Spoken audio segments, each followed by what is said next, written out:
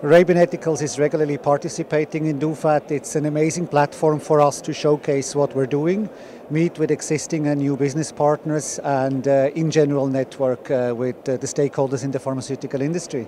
So this year's edition was special for Arabian Ethicals because we just launched a new technological product. It's called Tracer Pro, a product that would actually help patients to verify that their products are authentic. We had a lot of positive response from industry stakeholders as well as from the regulators.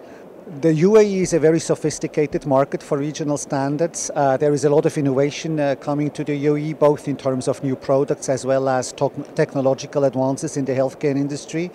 For us, that's definitely a very good platform. It's our home market, but we would also wish to expand in the rest of the GCC markets.